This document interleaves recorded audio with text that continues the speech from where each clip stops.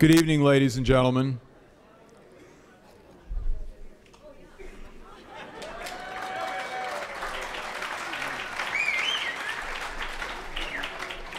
Some of you will know that Garry Kasparov lives in New York today. He's in exile from Russia. But I want to tell you that these Zabar's bagels that I have here are in fact some more swag from the winning bets the Kansas City Public Library had with the New York Public Library, the Toronto Public Library, and the Queens Public Library. And with our Book Spine Poetry Slam, who knew that trash-talking librarians could have so much fun? For those of you who didn't see the fifth game, I think it was the fifth game, maybe it was the sixth game of the championship series, not the World Series, but the American League Championship Series. I think it was Joe Buck described our Book Spine Poetry Slam and contest and said, after he described it, he said, "Librarians, calm down." Anyway, we're not calming down. I do want to mention a couple of upcoming programs before I introduce Mr. Kasparov. And a particular special thing that we do as a sort of introduction to the holiday seasons. We've been doing it for 3 or 4 years now.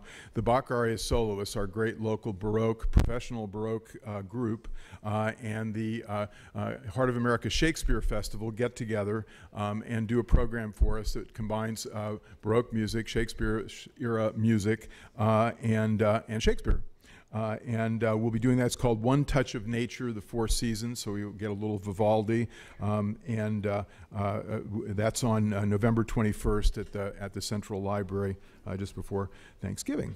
So I look forward to that. And then to prove that we're open to all political persuasions, and I do want to make that very clear. We have people from the right, left, and center speaking in the library. I think you all know that. We have at the end of towards the end of the month, we have daily briefings at the Northeast branch of the Kansas City Public Library through November 21st with Sly James Law Firm. On such topics as crimes and misdemeanors, the ticket that could cost you your job, immigration, your rights and responsibilities, and abandoned housing, how we can fix it together. So we'll take just about anybody and any point of view. I think that proves that. I do want to thank the Show Me Institute, which I chair, so I'm thanking myself, I guess, for being a sponsor tonight. Show Me is a libertarian public policy think tank based in St. Louis, and there's information outside in the hall, and the Sinquefield Charitable Trust, Rex Sinquefield. Those of you who heard Mr. Kasparov on Steve Kraski's show, Steve finally said something nice about Rex. And pointed out that, and I think it's important for you to know, and Garry talked about it a little bit on Kraski's show, St. Louis has become the center of chess in the United States because of Rex's charitable contributions to the St. Louis Chess Club and Hall of Fame. In fact, Garry Kasparov said this morning on Steve's show that it's not only the center of chess in the United States, but maybe in the world. And that means a lot to the Kansas City Public Library, and I think most public libraries. Chess is an activity that we have in the library. 7 or 8 of our 10 branches have had chess programs in my time as director. They are particularly popular in our inner city branches. And it's a great activity. It's educational. It's obviously stimulating of intellectual activity. It's a great thing. And Garry Kasparov, it's one of the things we're grateful to Garry for because he's been intimately involved with Rex in building American chess programs for younger people. So I thought you would be interested in that. Well, thank you. I want to tell you, in introducing Garry Kasparov, I just want to talk a little bit about the news of the last few days. If you were listening to NPR yesterday, you would have heard the Supreme Commander of NATO talk about why there's a need for more American troops in Europe. And he was echoed by the Secretary of Defense, Ash Carter. They called for this because of the aggressive activities of Russian troops, not just in the Ukraine and Crimea, you know about that, in Georgia, perhaps you know about that, but on the borders of Latvia and Lithuania and other Eastern European nations. the Chief of Staff of the United States Army, the current Chief of Staff, Mark Milley, said, aggression left unanswered is likely to lead to more aggression. If this summer you'd been looking at Newsweek, you would have seen this article in May, Vladimir Putin's budding bromance with China's Xi Jinping. Well, that's old news, but in July, in Al Jazeera, interesting, Al Jazeera, Putin and Xi plot the future of Eurasia.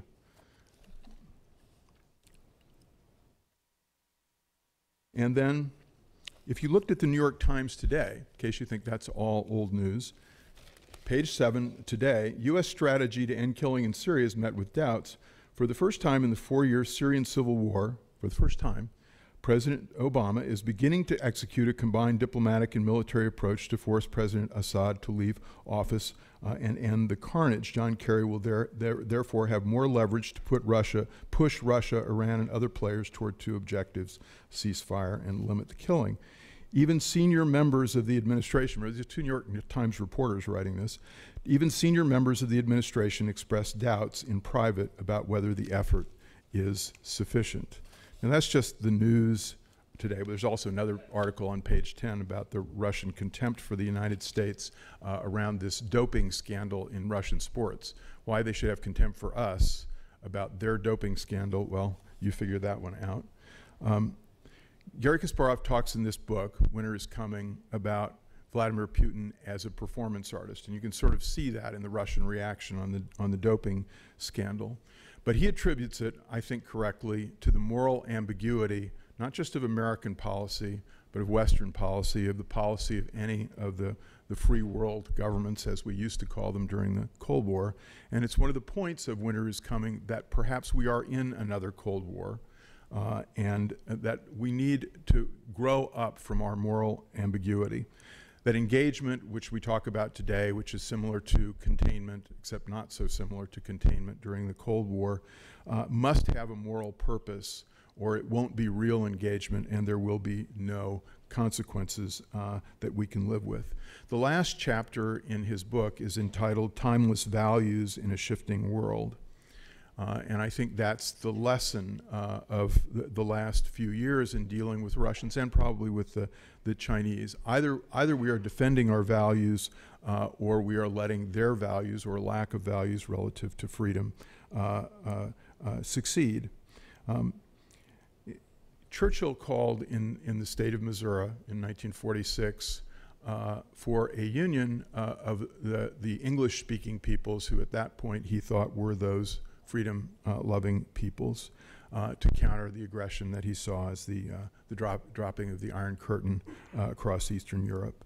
Garry Kasparov has been warning about a similar thing happening in Russia and in the Middle East and in China since the 1990s. His call is for a union of liberal democratic states devoted to the value of human rights. He's been fighting for it since the 1990s. He's endangered his life in doing that. He's had to become an exile because of that. And ultimately, what he's fighting for is the freedom that we hold very dear, and why should we let him fight alone? But here he is to tell you himself, Garry Kasparov. Thank you. Thank you.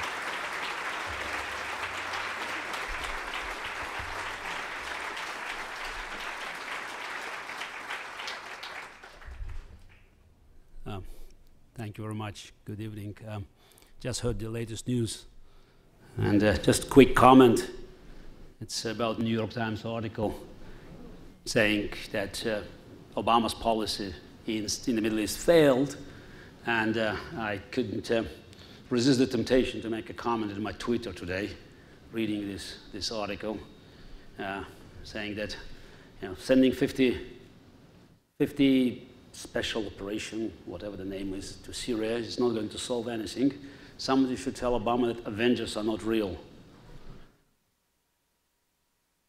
But when they say 50, I can tell you that there are more Russian TV crews in Syria, not counting soldiers.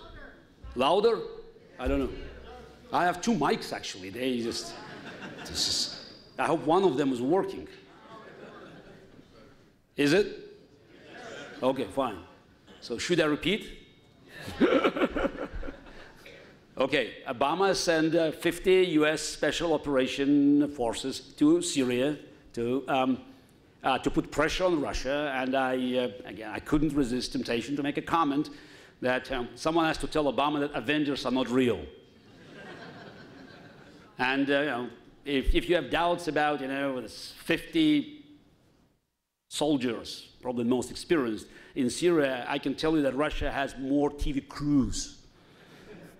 Not counting, of course, soldiers and jets.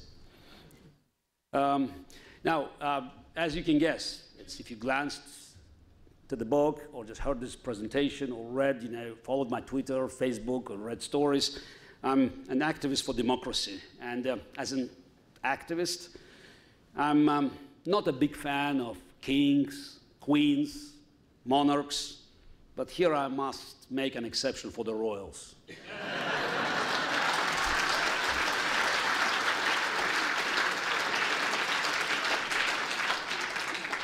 But I have to confess, I'm so sorry that I tried to watch baseball, you know, and I tried and I watched it in New York. Not a very happy crowd. But I quickly realized that for me, chess was much more exciting. But big congratulations anyway. Yeah. Okay, now back to the book. So winter is coming. It's not about climate, though it is, you may call it a change in geopolitical climate. And I picked up this title, and many could recall it was, you know, borrowing from the great TV show and great books, Game of Thrones. And in the books and in the show, the winter is coming meant that we were facing, they were facing in the books, yes, dark and dangerous times ahead. And that's my geopolitical weather forecast. Because history is not linear, history always goes in cycles. And now we are reaching another, you know, cold period. You may call it a Cold War, whatever the name is, but it's a period of challenges. And the book, Winter is Coming, is an attempt to analyze the last 25 years from the end of the Cold War and the collapse of the Soviet Union to these days, where suddenly we are facing dangerous challenges again. The book comprises 3 stories on the one cover. It's the rise and fall of Russian democracy from Gorbachev's retreat from Eastern Europe to Putin's invasion of Ukraine. I couldn't put up Syria there because it didn't happen. But reading the book, you can understand that, you know, it was more or less predicted, because I knew Putin would strike again, though I just, you know, I didn't know exactly where. Didn't have my crystal ball ready. Palantir, if we follow another great books.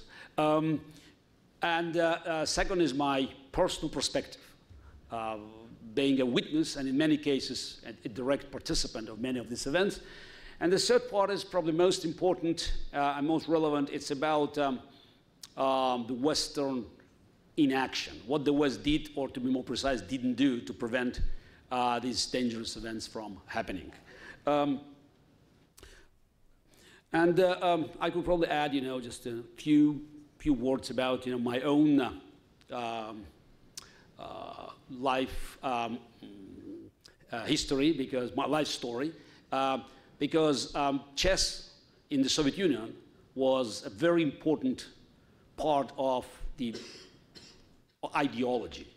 I would even say, you know, you may call it a very powerful ideological tool to demonstrate the intellectual superiority of the communist regime over the decadent West.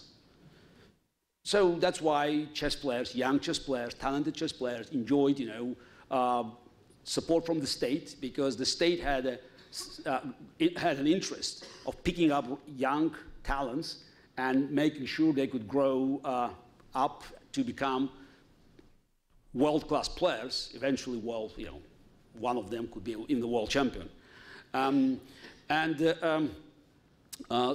Quite soon I discovered by climbing at these stairs, to the chess Olympus, that it was not only about playing chess, because my ultimate challenge was Anatoly Karpov, the current world champion, the then world champion, who was on top for 10 years, who took this crown from Bobby Fischer's hands. To be more precise, Fischer walked away, but no matter what, Karpov was the world champion, and he was a darling of the system, because by Soviet authorities, he seemed to be sort of a man who restored Soviet intellectual dominance in the world. He was congratulated by all Soviet officials, including General Secretary of Communist Party, Leonid Brezhnev himself.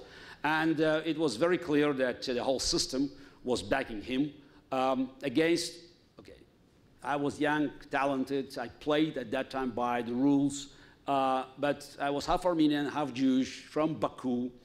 I used to say that, for American audience, that I was born and raised in the Deep South right next to Georgia. Which is technically correct, because Azerbaijan was a deep south of the Soviet Union, right next to the Republic of Georgia. I think they realized fairly quickly that though I tried to be obedient, but I was a rebel. And they could sense that I was not the right man, while Karpov was a very loyal soldier of the party who followed instructions and always stayed with the government. Now, even 30 years after, after our match in Moscow, where I took the title from him, he still was the government. He's still a member of the parliament. So the Soviet Union has gone. You have a new, though it's still old KGB, but it's a new country. And Anatoly Karpov was still there with them, fully backing whatever the party line is today. Facing Karpov was a big challenge, and I was probably lucky that our match that I won in 1985 happened at the time when Gorbachev took over, and it was the beginning of perestroika. And I spent a little bit of time in the book explaining, these events.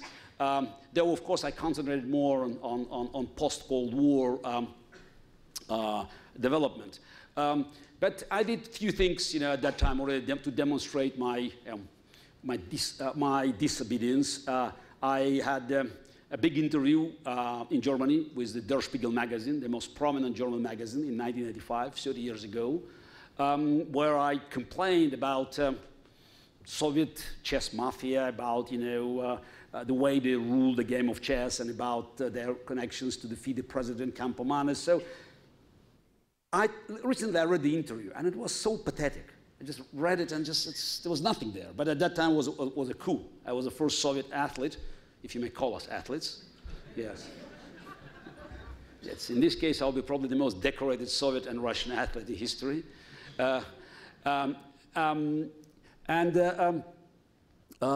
It's to protest publicly for the Western publication without any permission from the state authorities, that was punishable.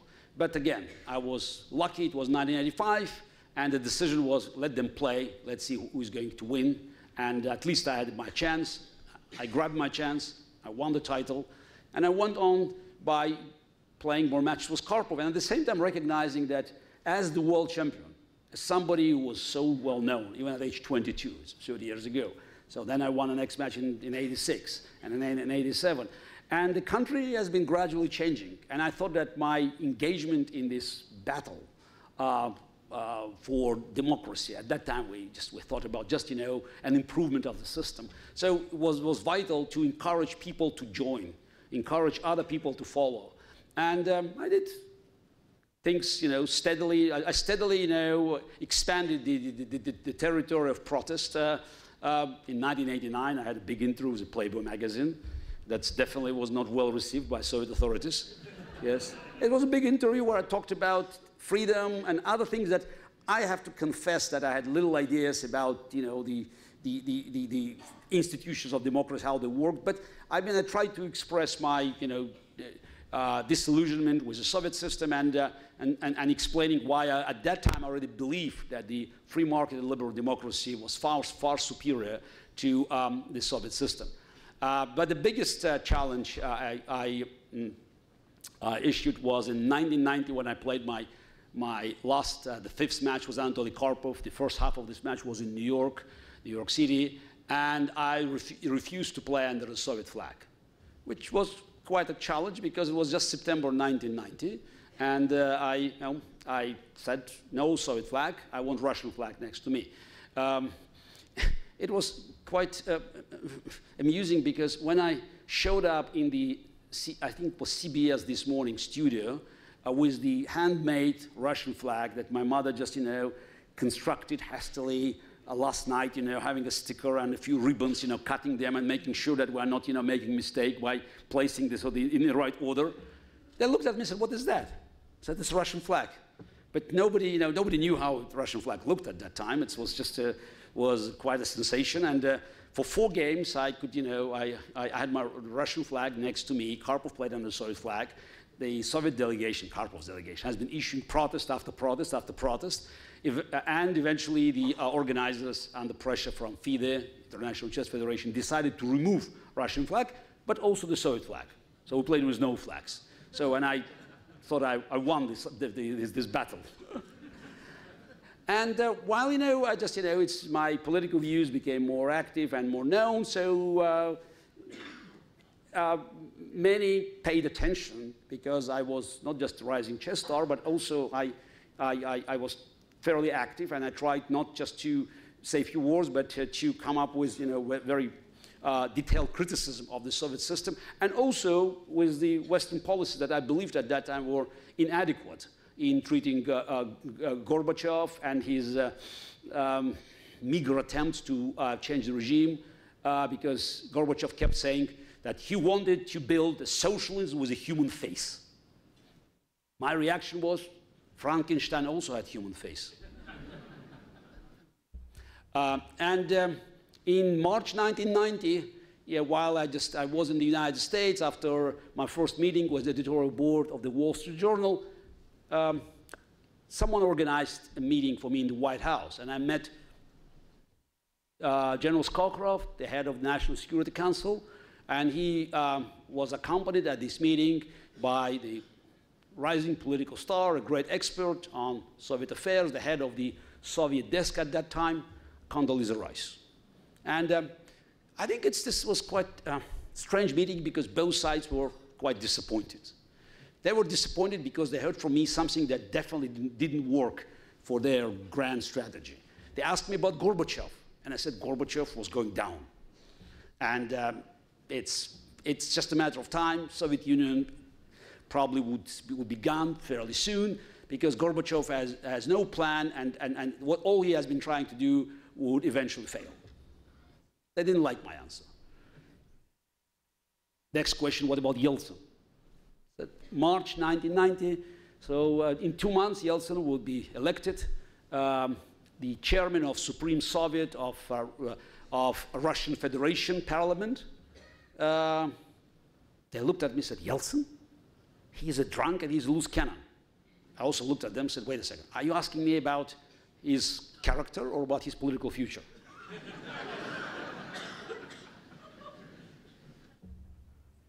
So, I think I made no impression. But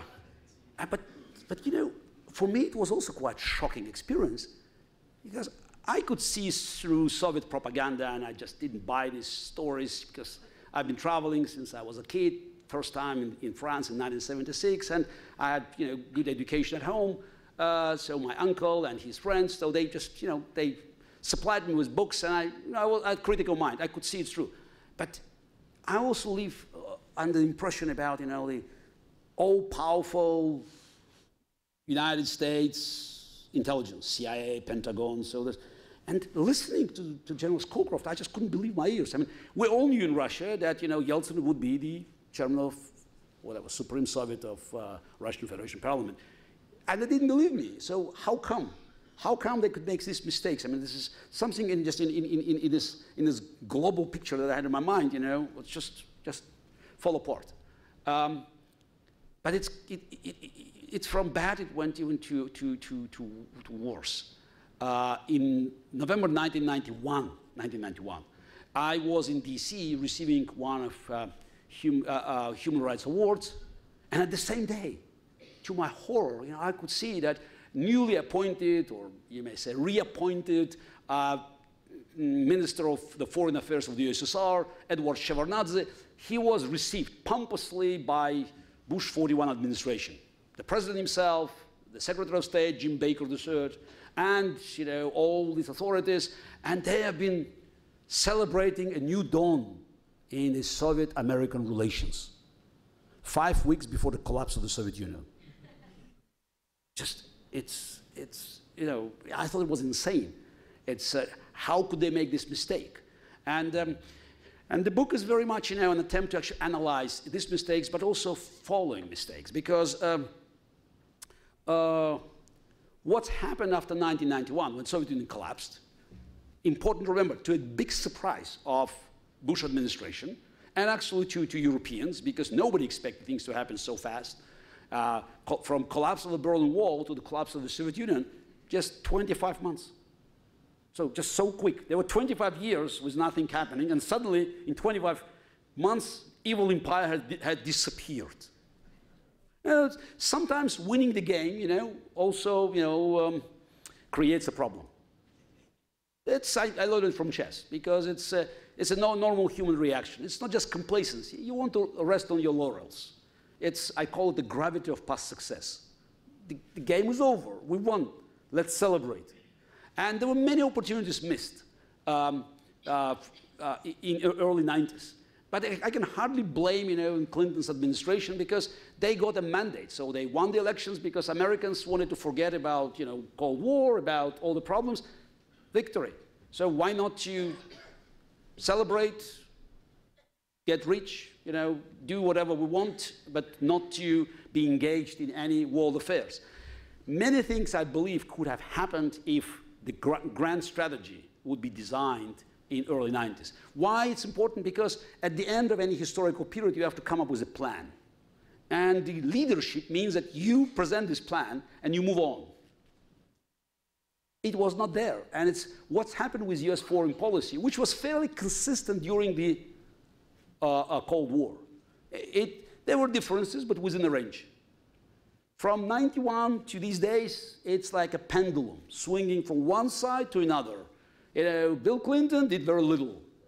George W. did too much. Obama has been doing nothing. And it slides from one side, one extreme to another, which, by the way, creates a huge problem with US credibility in the world. How can you trust the country, still the leader of the free world, still the most powerful economy, the most powerful military, while every change in administration could lead to a dramatic change in its foreign policy? What about loyalty to the allies, long-standing allies, like the States of Israel, for instance? What about fight for ideals, fight for global stability? Because when I hear comments, actually from both sides of political spectrum during this presidential campaign, that this is not our business, we could forget about it, we are protected by the two oceans. Come on, it's this. The most globalized economy on the planet cannot afford to ignore global stability. Yes, Syria is far away. So was Japan in 1941. And it took how many months for the entire Japanese fleet to get ready and to attack Pearl Harbor? That took 2,100 American lives. Al-Qaeda training base in Afghanistan in 2001 were also far away. This time, at that time, it took only 19 terrorists crossing the Atlantic and killing actually more than 3,000 Americans in one day. Today, they don't even have to cross the Atlantic. Probably, and God forbid, they can inflict damage to electric grid, by sitting in a cellar somewhere. So these threats today are global, because people tend to forget that, yes, we invented so many great things. We, I mean, the free world.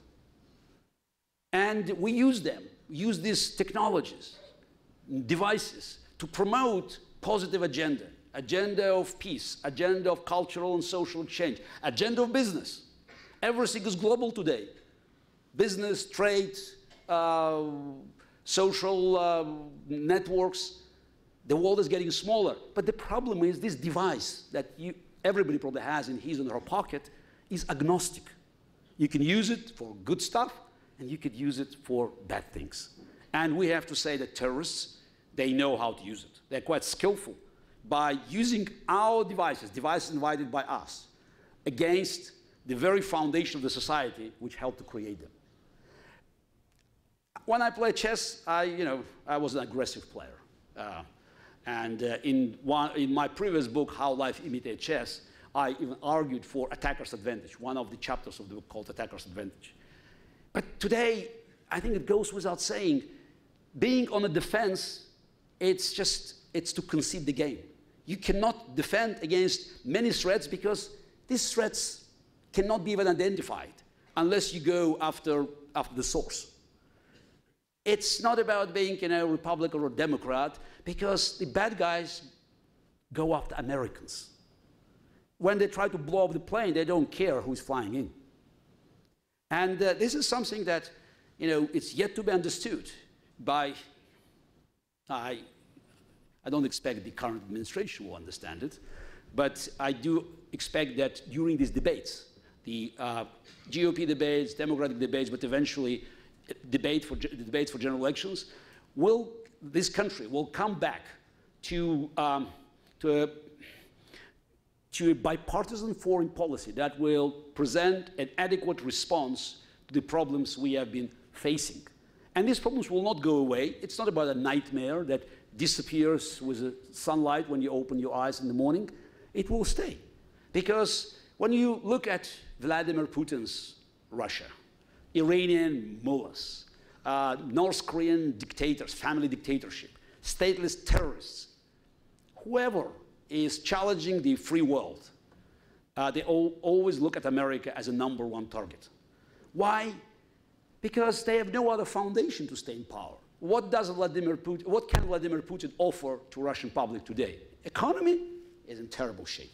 No, he enjoyed the dramatic rise in oil prices and consequently the rise in the living standards in Russia 10 years ago. But now he knows, and probably everybody in the country who still can think, that economy will never offer him another excuse for staying in power for life. So Russian propaganda today, it's a 24/7 machine that is aimed at the free world with America at the top. Anything that happens, it definitely has America behind it. As the latest story, the doping scandal, state-supported doping scandal. Of course, America, investigated it and pushed international doping committee to punish Russians. Anything. So Russian jetliner attacked by terrorists. The news on Russian TV, 90% probability, terrorist attack, a bomb, and now, responding to the words of the Secretary of Defense, Ash Carter, Russian anchorman said, it basically blamed Americans for predicting this, since America warned Russians that war in the Middle East could have consequences. And the message was, it's very important to understand, message to Russian people, that they attacked Russian, not American plane. Think why. And that's one of the millions examples of anti-American, anti-Western, of course anti-Semitic propaganda, because Jews are always there, so just to be attacked by all the dictators.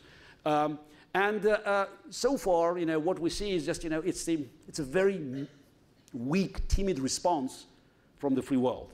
And just to wrap off, this is a story about Vladimir Putin, though unfortunately it will not end up tonight, no matter what I say. It's very far from being wrapped off in history. Dictators know that they have to demonstrate strengths. The only thing they cannot afford is to show weakness. The moment dictator looks weak, he can expect that his own inner circle may stab him in the back. Putin knows this, that the only way to control the country is to create a virtual reality where he, Vladimir Putin, looks like an invincible leader, the most powerful politician on the planet, someone who can defy any other power, including the United States. And one of the best demonstrations of this technique used by Russian propaganda machine was Putin's recent trip to the United Nations, to New York City, just 6 weeks ago. Yeah, even 5 weeks ago. No, 6 weeks ago, at the end of September. People expected Putin to say something from this platform. My expectations were very low. When the Wall Street Journal asked me to write an article, I said I could do it in advance. Because I thought that it was foolish to expect Putin to say something significant, because it was not his intention. And I knew that no matter what Putin would say, he would act anyway. Unfortunately, I knew that no matter what Obama would say, will not change his behavior. He will not act. So Putin also knew it. And he showed up in New York, he delivered his speech, and then he had a meeting with Obama. Again, it was not about negotiations, because they had nothing to discuss. It was all about one picture. Do you remember this picture, Putin reluctantly shaking Obama's hand? I bet you he spent hours in front of the mirror practicing this. It's very serious, because we know that a picture is worth 1,000 words. Putin had both the picture and 1,000 words for propaganda machine to demonstrate that Vladimir Putin had no choice. He had to go to New York, to the belly of the beast, to meet Obama, shake his hand. But the next day, Russian planes bombed in Syria American-backed opposition. That's the message. When I hear President Obama talking about leadership, and that this Putin is not a strong leader and it's a failed policy, that there are very different scales of coordinates. You have to understand that Putin is playing a different game, because it's a game of survival. He doesn't care what happens in 5 years, and he doesn't care what happens with Russia. It's all about him staying in power for life. Russia today is a full-blown one-man dictatorship. And Putin knows the rules of the game. Unfortunately, his opponents, they demonstrate very little knowledge, or even less political will to confront him. He's expecting something from Europe, while America keeps leading from behind. It's probably a bit too optimistic. Europe is weak, is divided. Thanks to Angela Merkel, the Chancellor of Germany, who I call now the only politician with balls in Europe, that some kind of sanctions are still in place. Though, of course, Angela Merkel is under regular attacks from social democrats who control the foreign ministries, a coalition government in Germany, and, of course, German business that is dreaming about restoring this very profitable relationship with corrupt Putin's Russia.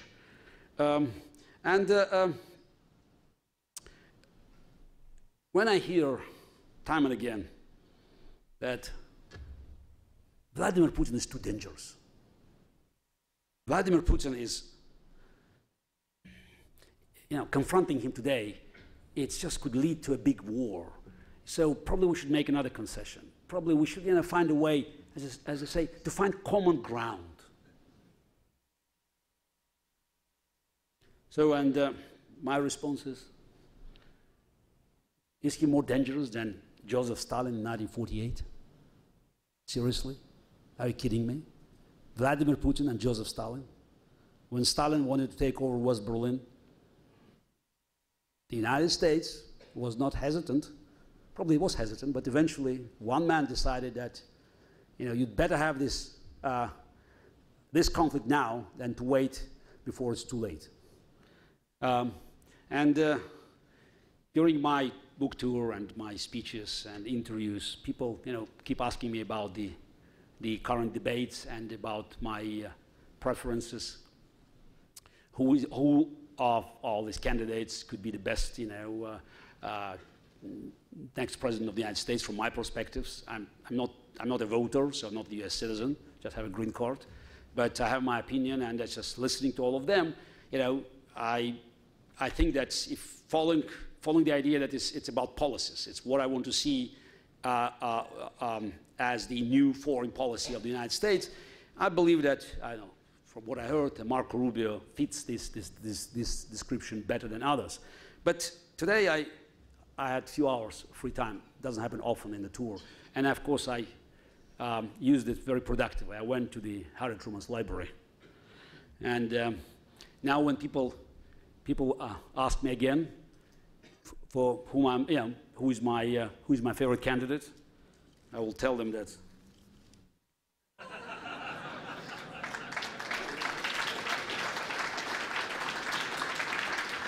And this is not a story, designed here for Kansas City for his auditorium, just to honor this great man.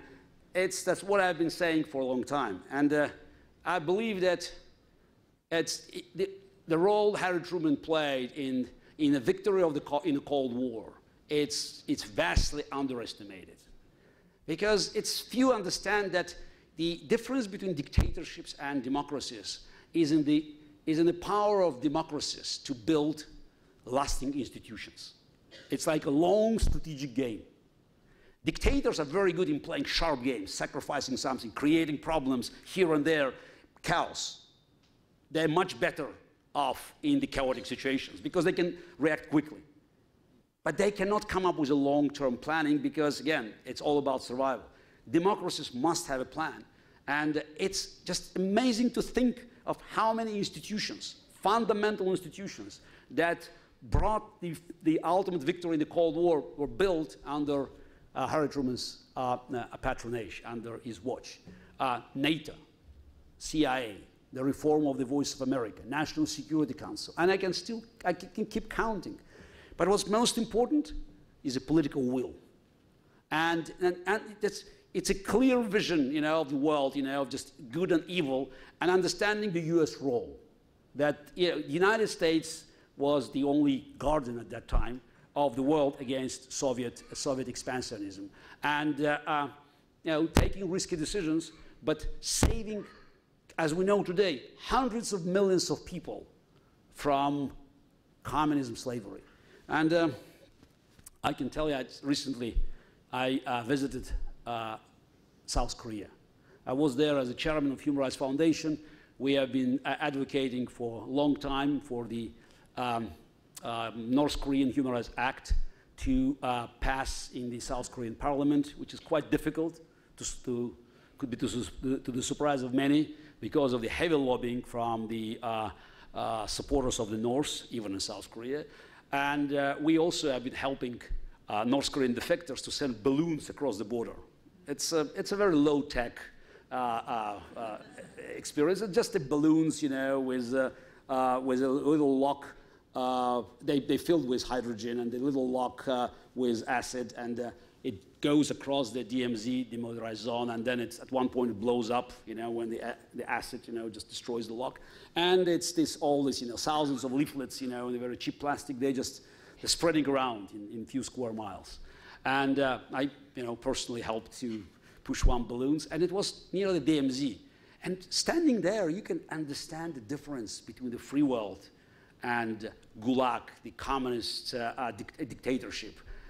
It was, of course, in the evening, late evening, almost midnight, and you could see on one side South Korea, a thriving democracy, market economy, with nearly 50 million people saved by the great sacrifice of American lives and by great leadership of Harry Truman from communism. And it's all in lights. And on the opposite side, you can see darkness. There's nothing else but darkness. It's all dark, as if it's somebody just created this image to demonstrate the difference between light and darkness. And there are many, by the way, just for someone who can, who is interested, just you can look in the internet and see the pictures from the satellites. The cities of light in the south and darkness, in the north. And I thought that it would be appropriate, actually, to read few words from Harry Truman himself, because while working on my CNN editorial this week, I discovered, one of his speeches. It's in February the 3rd, 1951. The speech dedicated the chapel of the 4 chaplains in Philadelphia. And he spoke very passionately about the responsibility of the US and why it mattered. So he said, "The job we face is a hard one. Perhaps it will be harder in a few years immediately ahead than it will be in the years thereafter. If we can get over the present crisis successfully, if we can restrain aggression before it bursts into another world war, then things will be easier in the future. The sacrifices that are being made today by the men and women of this country are not being made in vain. Our men are in Korea because we're trying to prevent a worldwide war." I told you, I saw the results of this sacrifice. And Truman continued, "Leadership carries with it heavy responsibilities. Good leaders do not threaten to quit if things go wrong. They expect cooperation, of course, and they expect everyone to do his share, but they do not stop to measure sacrifices with a teaspoon while the fight is on." But his next line stopped me cold when I read it. Truman continued, "We cannot lead the forces of freedom from behind." 1951.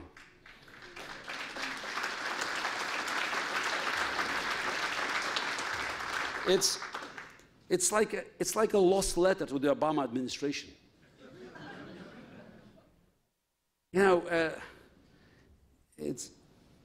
If you want to understand who is losing, who's winning, you could simply lose at the statements made by Putin and Obama. 4 years ago, Obama said, "Assad must go." Putin said, "No." So who's winning? So Putin is sending military jets and his experts to Syria. Iran has been sending troops and ammunition. Obama sends John Kerry. No wonder who is calling the shots there. And there's a lot I would like to add, because it's quite an emotional moment, and I'm very happy that today I could visit Truman's library and read. I knew about it, but just still being there, touching this history, recognizing, that's this is a great contribution to the fight against communism and dictators in the world. It was quite amazing. Just a last comment about the bipartisanship, because some people, they think that today there's no room for bipartisan cooperation. And I do understand there's so many differences inside the country, domestic issues, where probably agreement cannot be reached. And of course, the current president was probably the most divisive one in the history of this country.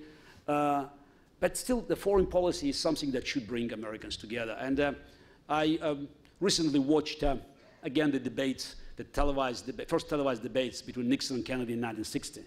And a part of the fact that I was quite amazed by the civility and the mutual respect of 2 future presidents of this country, it was very important that they disagreed on means, not on goals. You could see 2 Americans arguing about the future of this great country, having different ideas, though it's for many modern scholars, it could be quite surprising to find out that Kennedy was even more hawkish in foreign policy than Richard Nixon. But it's very important that we'll see this, this debate to become bipartisan and to create something that will help to restore the credibility and the image of the United States in the world, and with a simple recognition of the fact the world is small and is getting smaller, and trying to evade these responsibilities today could bring a much bigger disaster tomorrow. Of course, the price of confronting Putin, Iranian Ayatollahs, or any other thugs and dictators in the world is quite high. And I'm not telling you it's an easy task. But what we know from history, when we go back to the 30s or we go back to the 40s, we know that tomorrow price only goes up. And the day after tomorrow, the price could be unbearable. It's very simple. That's what Harry Truman knew, and that's the lesson that modern leaders, new leaders, should learn from him, from Harry Truman, and from other presidents who helped America to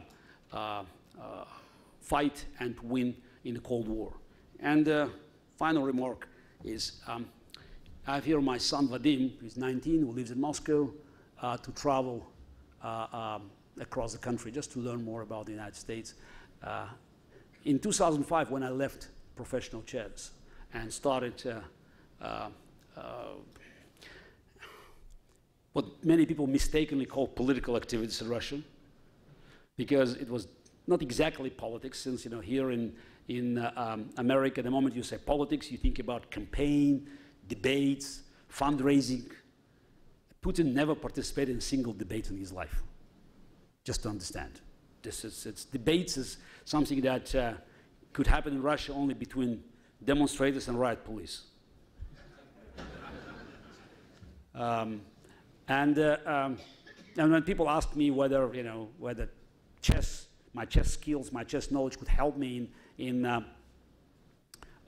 promoting our agenda in Russia, my answer was negative. I said, no, because in chess, we have fixed rules and unpredictable results. In Putin's Russia, it's exactly the opposite. Rules keep changing, results not. When people ask me about my motivations, I said I would like to see my son to grow and to become an adult in a free country. It didn't happen yet. But I'm still optimistic. And when we arrived today in Kansas City and we were driving from the airport to the hotel, so we saw a few pictures. So just because I told him about the triumph of the royals and about big celebration, and we looked at the picture on the internet with nearly 1 million people getting together in downtown. And he looked at this picture and he said something that made me feel proud and hopeful. He said, oh, one day this kind of crowd should gather in Moscow in the Red Square. And I know that if it happens, that will mark the end of Putin's dictatorship.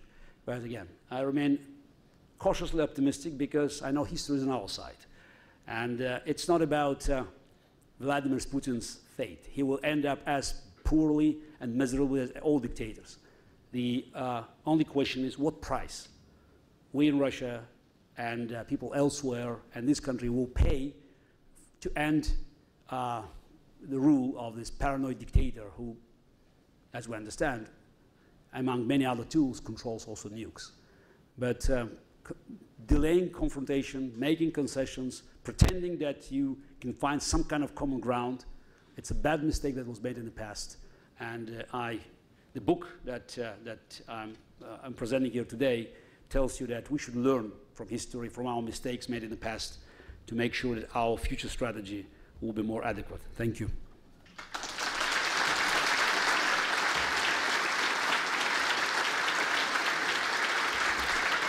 And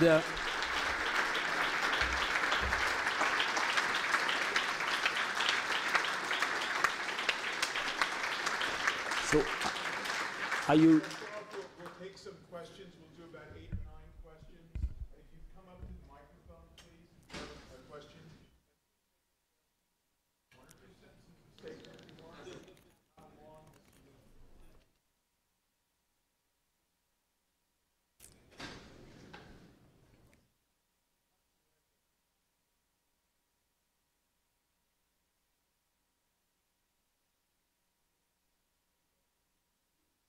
long? Okay, go ahead. Oh, lady. No, yeah, but it's a longer line. Thank you, Mr. Kasparov, for being here in Kansas City and speaking with us today.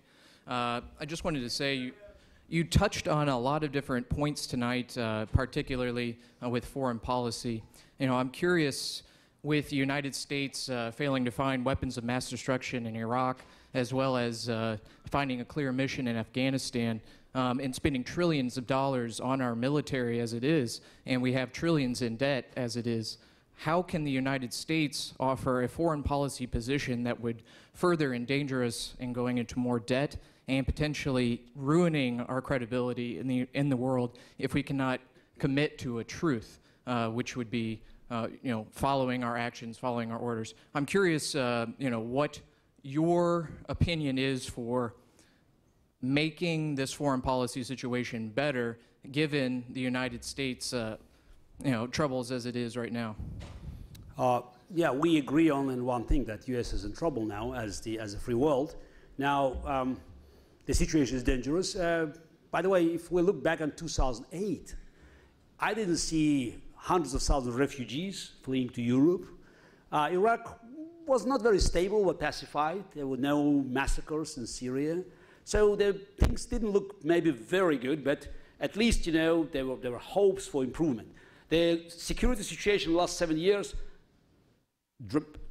has deteriorated dramatically. And I can spend a lot of time talking about Iraq invasion, and I'm not arguing about WMD's failure, and you can find many arguments against this decision, and I would agree with all of them except one. I was born and raised in a communist country, and I cannot afford psychologically, as millions of my compatriots or millions of people who had similar background, to complain about any action that led to the destruction of a dictatorship. Saddam Hussein was a butcher. And while American invasion of Iraq maybe just didn't create, a great, stable, democratic Iraq, but it offered people there a chance. It was not a solution, it was a chance. Whether they grabbed it or not, that's another story. Maybe Iraq was doomed because it had Shia, Sunni, Kurds. Maybe all these maps of the Middle East that have been designed after World War I, by the way, by by powers that, probably had good intentions, but they just they didn't understand the complexity of the region. Maybe these borders cannot sustain this pressure from ethnic and religious groups fighting each other. But it's a problem is that it says if you made a mistake, like in the game of chess, you play the game, you made a mistake, it was a wrong plan, but 6 moves later, it would be a much bigger mistake to say, wow, I made a mistake, let's go back. And let's, start from the scratch, because many moves made, it's a new position. So the problem is that, by 2009, 2010, there was a new position on the geopolitical chessboard. And this new position, was crying for having a plan, not the infamous reset button that Hillary Clinton pushed, trying to find common ground with Putin's Russia after Putin's Russia invaded the tiny Republic of Georgia, by the way. Lacking a plan helped, the way I see it, helped Iranians and others in the region, just to solidify their powers and, to create a new, much more dangerous challenge to the stability in the region. You can walk away. The problem is, if America walks away, it creates a vacuum. And the vacuum is being filled. And as I said, you're not safe here.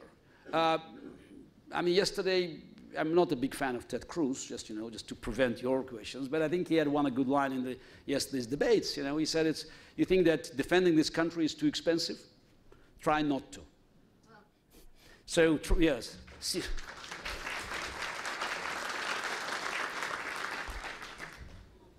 Hi, thank you so much for being here.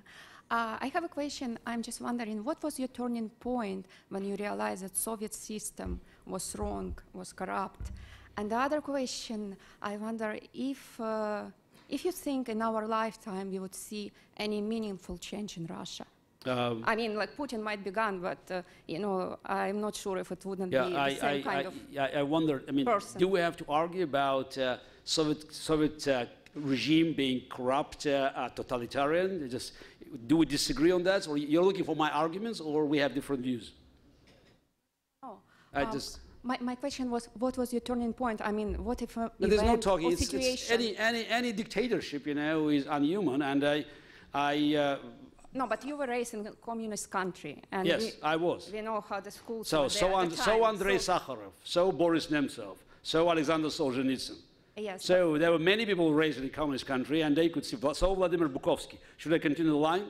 No. No, that's this. Yeah, and I realized, you know, the shortcomings of the regime, and I believe, you know, that millions and millions of Soviet citizens by 1990, 1991, they saw that the regime was not just ineffective, it was already dead, you know, it was empty shell. So that's why the transition happened very quickly. The problem is that it didn't bring the change that many expected, but one of the problems that after 75 years of communism, people had very little idea about democracy, how it worked.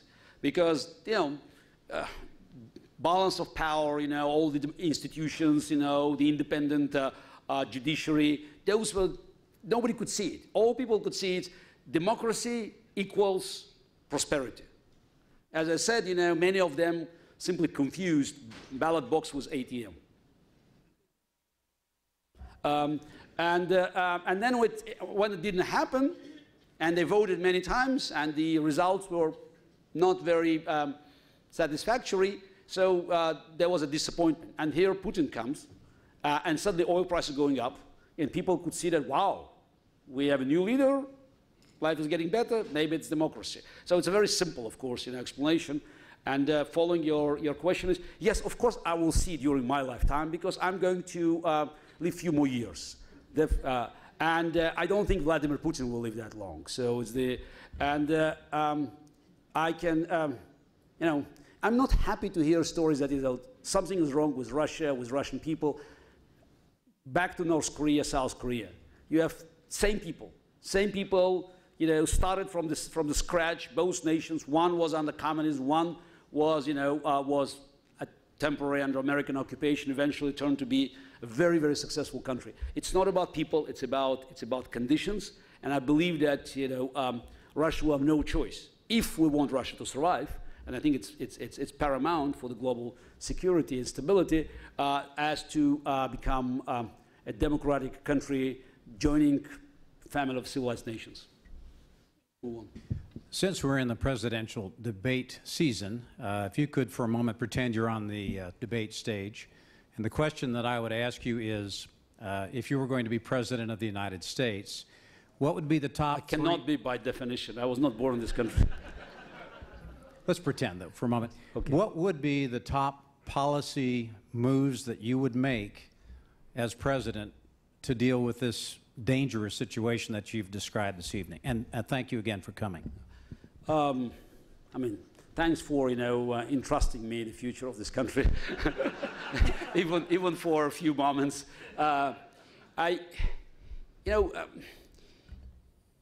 then it could be a long story, because it's not that I thought about it, but I could start offering certain moves, as I believe right moves to improve the situation on the board.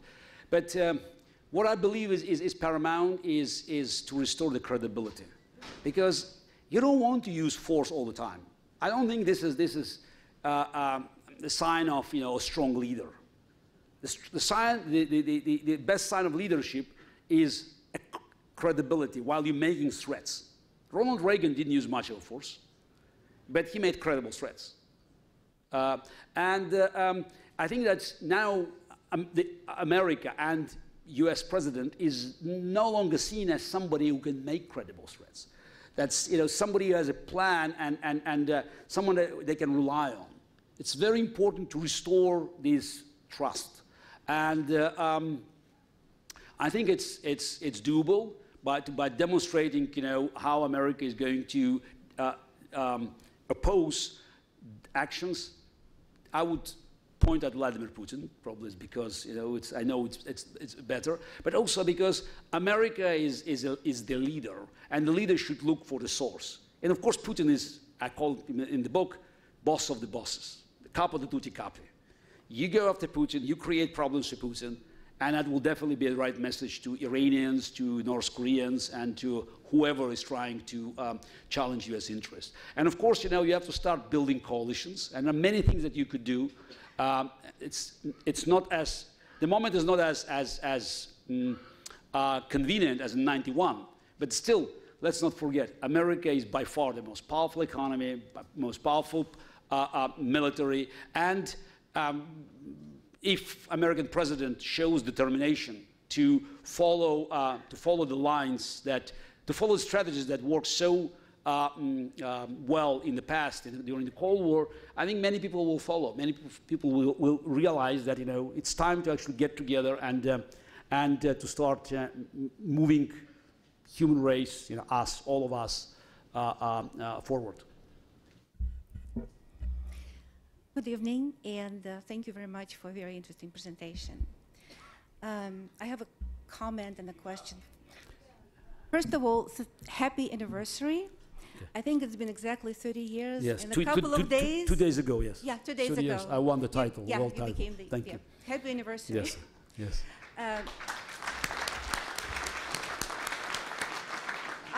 I can remember being a young student in Moscow watching the match, and we were watching it as closely as probably Kansas City is watching Royals, because to us, my family and friends, you were representing democracy and the victory of democracy over the Soviet Union. So we were actually glued to the TV. Thank you.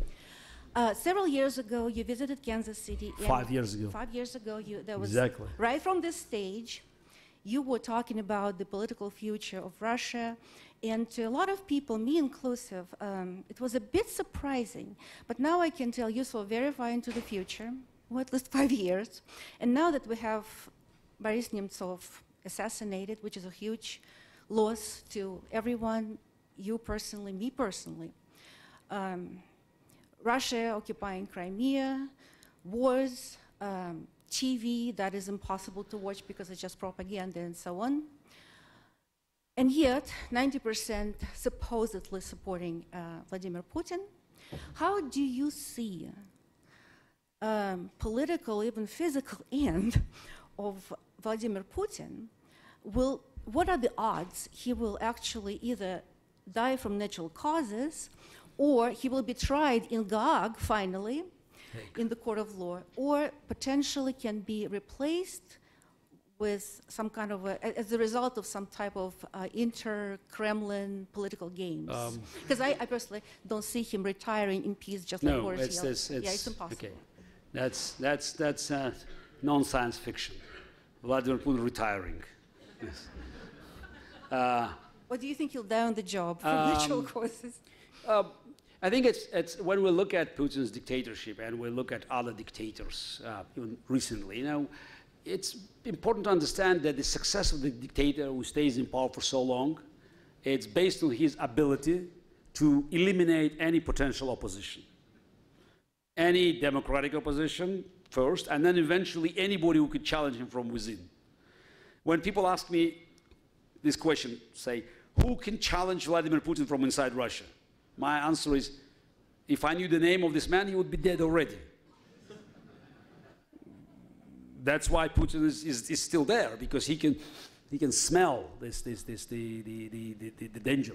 But no matter how good and smart and savvy is the dictator, I mean, when I say good, you know, good in anticipating these potential threats, he eventually makes a mistake, because you can't live under this pressure all the time. And what is vital is to create a situation where this mistake is inevitable, to start destroying his image of an all-powerful, invincible ruler. And a lot can be done by the United States by just imposing real sanctions, going after his buddies, after these billionaires, oligarchs, state-owned companies, and hurting Russia's interest around the world. America alone, without European allies, could do enough to diminish Putin in the eyes of his inner circle and Russian elite. There's no way he will walk away from Kremlin on his own. He's going to die in Kremlin. Now, whether it will happen from the biological cause, a natural biological cause, because every death is biological cause. I I meant without any extra help. or from outside intervention that will cause the biological death. So I don't know. I can only speculate that it's all dictators recently, they ended up very poorly. And I think that's one of the reasons of Russian troops fighting in Syria now, is Putin's image of Assad, being destroyed, and that could be like Gaddafi. So I think it's some kind of a dictator's brotherhood. And Assad's disaster could lead to some kind of, domino effect in Russia. So if Assad goes down today, if you want a practical, advice, if the United States, the free world, could help Syrian opposition to bring down Assad, that would be a terrible blow to Vladimir Putin. It's psychologically, because it's all about psychology. Something will happen inside Russia. It will be an inside job. You're right. And again, don't expect democracy next day. That's very important. And it's not, again, because, in Russia we're not ready for that. Simply after many years of dictatorship, political climate changes. Because dictator, in power, he has been creating the political desert. He has been just eliminating any sign of life around him. And the longer he stays in power, dry the desert is. And who can survive the dry desert? Snakes, scorpions, rats. So that's why Russia will move into a very turbulent period, and this transition may end even with a collapse of the country that is under heavy pressure from China in the Far East and radical Islam in the South. But while this picture doesn't look rosy, the problem is that every day he stays in power, every month, every year makes the outcome even worse. It's not about choosing between good or bad. It's simply, trying to trying to go for lesser evil. Thank you for a fascinating talk. I did have a question. You said that in Russia today, in the media, state-controlled media, America's sort of the boogeyman, the group that's blamed. Trust me. Yeah, I believe that. So how do we sort of balance a more active foreign policy with trying not to sort of be the self-fulfilling boogeyman that's at least being portrayed that way? But it doesn't matter what you do, it's still target number one. So that's why stop worrying about dictator's propaganda machine. You should understand his true intentions. And probably the best way to analyze someone's intentions is to look at the budget. You can look at the budget of the family, at the budget of the corporation, or at the budget of the state. Vladimir Putin's Russia has been experiencing problems, financial problems now. Oil price is down, economy is not in a good shape. So first time in his life as a ruler of Russia, in more than 15 years, he doesn't have enough cash to throw it, here and there. So he had to make cuts. What did he cut? Social security, healthcare, education, culture. What he didn't cut? Actually, he keeps adding money to 3 areas: military, security apparatus, propaganda. It's a war budget. So doesn't matter what you do. He will keep throwing money in painting America as the evil in the world. Russia today is it's the best funded television network in the planet. So just the official budget for the whole propaganda machine, official budget, because in Russia we do understand that there's many things you see on the budget, it could be just the tip of the iceberg. But official is something like $1.3 billion. It's just what's spent on propaganda machine. And lion's share of that goes to the foreign propaganda because he understands, how to work out with different lobbying groups, especially in Europe. But even in this country, it's kind of a bipartisan support for an idea of restoring friendly relations with Putin's Russia. Thank you, sir. I say the name of Edward Snowden and let you take it where you want to go with what he did or what he's going to happen to him. I have no idea what's going to happen with Edward Snowden. I don't want to spend a lot of time here discussing this issue of, security and privacy. All I know is the simple facts. He stole American secrets and he ended up in Moscow. Those are the facts. So it's... A few years ago, Mikhail Khodorkovsky was released, and since then he's been a vocal part of the opposition. Do you think that the United States should be reluctant to cultivate relationships with oligarchs or former oligarchs? Mikhail Khodorkovsky spent 10 years in Putin's prison, and I think that's whatever he did before, that definitely exonerated him from all the wrongdoings. And he has been steadily supporting change in Russia, even being in prison. He wrote many articles, and his funds have been very active in helping to boost Russian civil society and different NGOs. He was released 2 years ago. Actually, it's not less than yes, November 2013, where he was released from Putin's prison. The problem with Khodorkovsky is not what he did in the past. My current disagreement with him, though we agree on many things, is the way he has been treating, for instance, Crimea's problem. And that's a fundamental disagreement between several prominent members of Russian opposition, because I believe, that's the most effective policy fighting dictatorship is a moral one.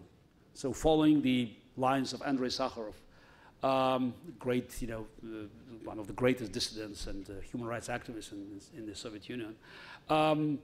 I cannot understand how you can separate crimes committed by regime inside the country with the crimes committed by Putin's regime outside of the country. Annexation of Crimea is a crime. And people who did it, they must be tried by the international law for violations of also the Russian laws. Because Russia signed with Ukraine so many treaties after 1991 recognizing Ukrainian borders. All Russian presidents, including Vladimir Putin, Yeltsin, Putin, Medvedev, if you can call him a president, but he was technically there, so it's the, signed the treaties with Ukraine, different treaties, ratified by every Russian parliament. So annexation of Crimea, the war in the east of Ukraine, constant attempts to destroy Ukrainian statehood, those are crimes that must be tried by both international Russian law. And pretending that Crimean problem should be treated separately because many Russians supported that, I think it's just it's morally wrong. Thank you. Could you describe Putin's policies towards Israel and how that plays into his goals? I think Putin is very opportunistic because, for him, Israel, I believe these days, is another opportunity to create chaos and a war in the Middle East. He needs war in the Middle East. Oil prices are too low. $50 a barrel will give him probably another 2 years, just to run with this expenditure. So he'll run out of money. And oil can go even down. So big war in the Middle East he expects, could push prices up. It's not enough, to put Iraq or Syria ablaze. Right now, despite the war in the region, oil prices are still there. So I believe Putin's dream is actually to push ISIS, Islamic State, down south to Saudi Arabia, because you have Sunnis and Sunnis fighting each other. That could be his dream. That's why Russian planes and Iranian forces not fighting ISIS. They're fighting American-backed opposition, trying to prop up Bashar al-Assad. And Israel is next door. You have Hezbollah and Hamas, Iranian proxies, surrounding Israel from the north and the south, so from Gaza and from Lebanon.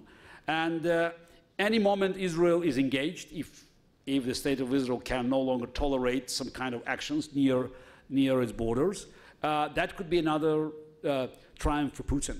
Because Middle East at war will eventually put oil prices up, but also will create more chaos.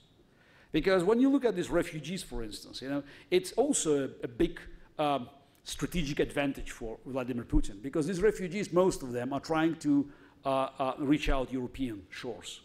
What happens when the refugees appearing in Germany or in other European country? It helps nationalist groups, ultra-right-wing groups in Europe to gain more power because people are frustrated. And more refugees in Europe, more power to the nationalist groups who are openly, these groups are supporting Putin, and Putin openly supporting them. So if they gain some power, they can eventually vote to lift up European sanctions against Russia. So Putin has been playing this game, and he knows that more chaos he creates, better are his chances to promote his clandestine agenda. Thank you. Mr. Kasparov, здравствуйте. Well, I'll have two questions, one being personal and one being political. First is that this year we had a movie about the chess legend Bobby Fischer. Pawn Sacrifice.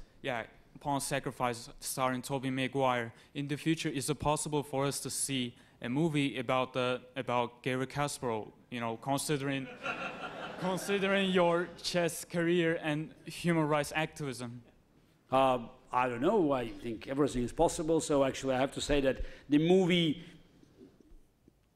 distorted many historical facts, but I have to say that it was overall balance was positive because it recreated an atmosphere of chess enthusiasm in this country in 1972, and also the importance of the struggle between the boy from Brooklyn and the Soviet chess machine. So it's, again, I would give it, you know, A-. So I think the reason I say A- is because they just changed history voluntarily. So just, you know, mixing, you know, different players, and it was a bit difficult for me just since I knew all of them. So it's, by the way, Schreiber, who played Spassky, he had tremendous physical resemblance, while Tobey Maguire didn't look like Bobby Fischer. Yes. Yeah, and the other one will be about Turkey, my country. We had our latest elections and Erdogan took control over again, but in our country we got the same concerns over Erdogan as like yours about Putin. Have you been close with the Turkish agenda? What do you think about latest elections, and what do you think about Turkey's future? Look, I do understand that Erdogan potentially could become dangerous. The reason I would caution you against comparing him to Putin, because not, 6 months ago, the previous elections, the ruling party lost elections. These things never happen in Putin's Russia. Yes, yes, Erdogan can pose a threat to the Turkish democracy because definitely he wants to rule forever. But hopefully, you know, again, it's the state. There are many forces that could actually prevent it from happening. Again, the active role of Europeans and Americans could limit Erdogan's ambitions, because I think it's many in Turkey realize that joining Europe, you know, and becoming part of the European market and European political system could be far more important than having Erdogan's party in power forever. Thank you. First of all, I'd like to thank you. I was very impressed with your intellectual and entertainment presentation. Do you remember Lee Iacocca? Yes. He said, "Where have all the leaders gone?" When do you think we're going to find another one like John Kennedy, who talks and walks the talk?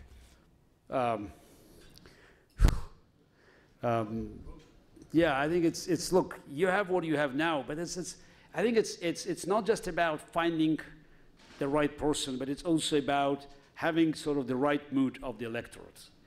It's at the end of the day, look, Obama was elected and re-elected by 70 million Americans each time. It's a fact, you know, even today, you know, this disastrous presidency is still supported by many purely on the partisan basis. I think the mood has to change. John Kennedy was a product of his time. And I pointed out at these debates, it was amazing to see that the country was ready for this new challenge, because this country was led by great presidents. You know, it had Harry Truman's agenda that Kennedy actively promoted and developed. But in order to move forward with great presidents like Truman, Kennedy, Reagan, of course, for me, I think you need to make sure people are ready and willing to, not just to make sacrifices, but to appreciate the role America played, is playing, and will be playing in the global affairs. So hopefully these debates will help, but again, it takes time. And as I said, you don't think they have so far, do you? Look, again, all a bunch of baloney. The two-party system doesn't work. Look, I don't know. You ask too much, you know. Thank you very much. Yes, for my taste, maybe you can have, you know, a party that could be fiscal conservative and social liberal. But again, I'm not making decisions here. Please.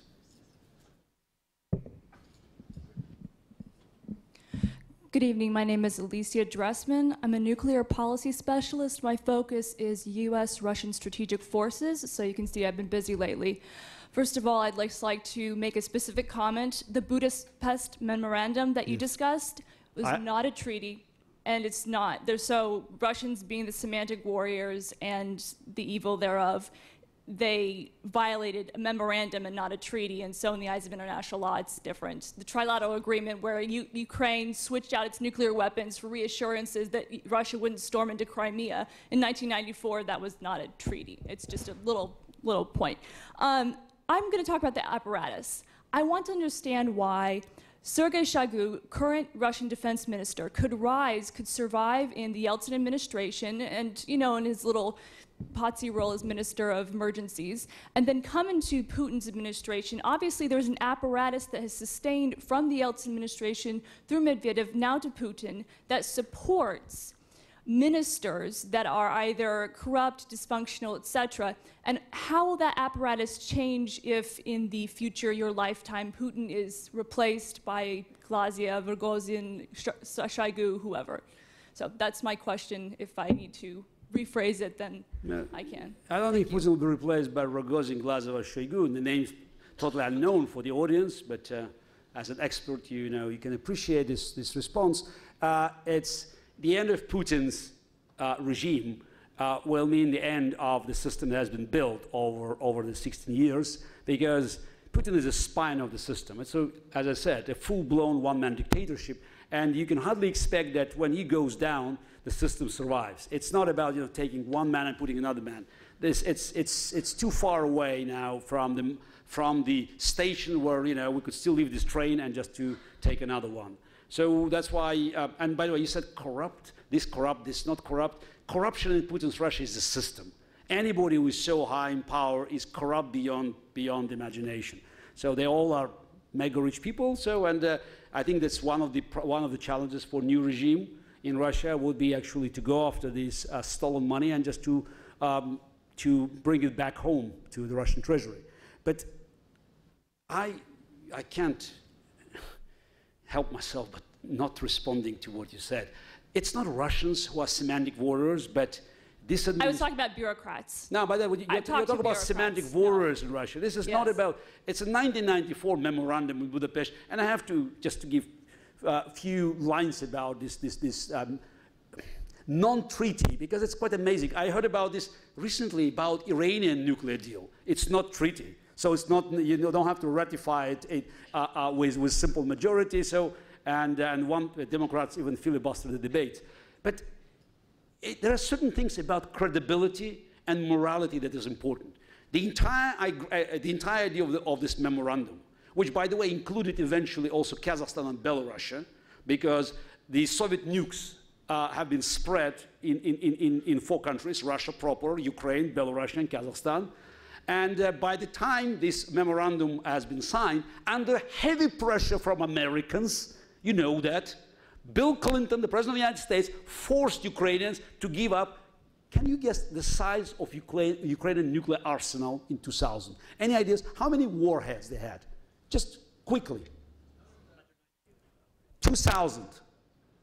2,000 nuclear warheads, more than China, England, and France combined. Why they did it? Because America, Bill Clinton, United Kingdom, John Major, signed. Of course, it was non-binding. It was not a treaty. It was a memorandum. Ukrainians signed it, and they were guaranteed territorial integrity. Not treaty. You don't have to react when Russia violated it. But I think it's one of the defining moments in history where your reputation is destroyed. Because if the signature of the United States president is worthless, who is going to rely on the words of any administration? Many countries for decades, if you know that, relied on Americans' nuclear umbrella and American protection. Now, if things are getting worse and worse, so how long will it take for South Korea or Japan to get nuclear if they believe that the United States is no longer there to defend them? How many months, or I don't know, in the case of Japan, maybe weeks, will it take for them to develop nukes if they decide that they have to defend themselves against not Putin, China, or North Korea, South Korea conflict? How long will it take for Saudis to buy nukes from Pakistan? Probably they already did it. So United Arab Emirates declared, I think months ago, that if Iran had rights to enrich uranium, so they had the same rights. So this is the problem, that is, you can pretend that, you know, the world doesn't need a policeman and doesn't need someone who will, you know, who will enforce, you know, certain rules and treaties, but, or memorandums, but, you know, chaos is an alternative. And what Putin did in Ukraine, in my view, you know, send a message to every thug in the world that you can start changing the world order, and if Putin is in position to defy Americans, so you know, all bets are off. Спасибо огромное.